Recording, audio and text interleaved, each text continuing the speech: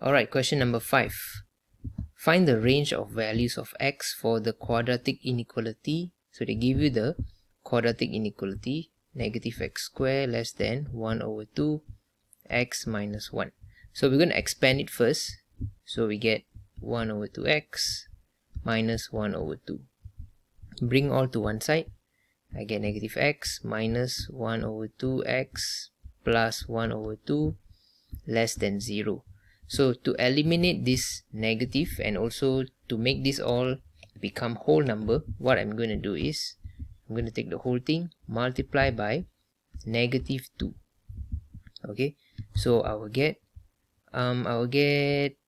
2x squared plus x minus no x is 1. Then because I'm multiplying negative value, right, so this sign must change, so you get more than 0. Okay, so now we can factorize this. We can first change this to equal first. Okay, change it to equal sign, equals 0, then you factorize first. So when you factorize, you should get x plus 1, 2x minus 1. Okay, so from here we know that x equals to negative 1, x equals to 1 over 2. Now we draw our, we draw this. So this side here should be negative 1, here should be 1 over 2. So since this is more than means which side? That means it's going to be here and here, correct? So we know from this that the answer we will have is x is less than negative 1 and also x is more than 1 over 2. Okay, these are your answers. Alright, question B. Given ax squared plus bx plus c equals to 0, so that's the quadratic equation, derive the quadratic formula by using completing the square method. So quadratic formula is what? X equals to negative b plus minus square root b square minus, minus 4ac over 2a. Okay, so now we want to derive this formula using completing the square.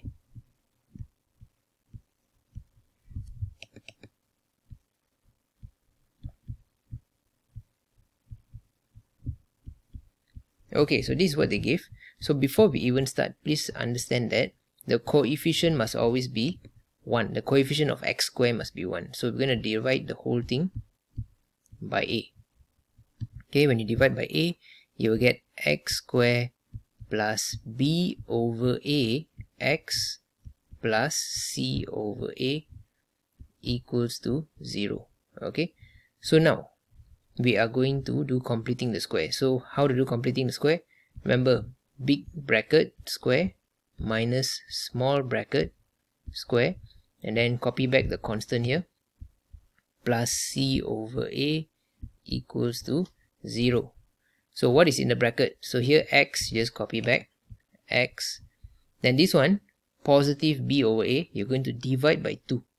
So you're going to write here positive b over 2a. Okay, now you're going to write the same thing in this bracket here. So it's also positive b over 2a. Okay, so we're not going to do anything here. We won't touch this. So we just have to copy back x plus b over 2a square. Now we're going to simplify this part and then we're going to shift everything to the right hand side. Okay, so I'm going to write here negative b square over 4a square plus c over a equals to 0.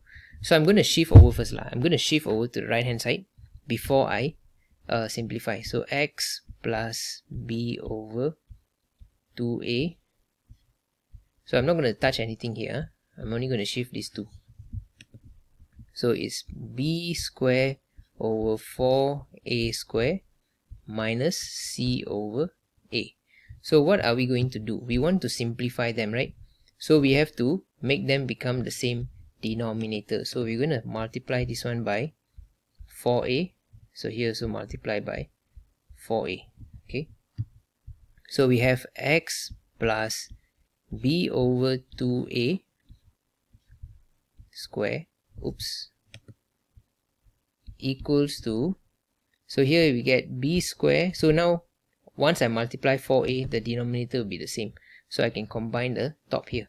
So I get b square minus 4ac over 4a square. Alright, so now I'm going to shift the square over there, so I get square root, so x plus b over 2a equals to square root b square minus 4ac over 4a square. Okay, so let me write up here, no space. Alright, so what I'm going to shift this to the other side, so I get x equals to negative b over 2a. So you see, the square root, I can actually break it to top and bottom. Okay, so on top I can't really do much, correct? So it's going to be positive square root b square minus 4ac, but the bottom I can square root it, right? If I square root 4a square, I get 2a. Okay, so now these two I can combine because the denominator is the same. So x equals to negative b. Now here is square root, right? Square root means it becomes plus minus, so plus minus b square minus 4ac over 2a. Right? This is how you solve. This is how you derive.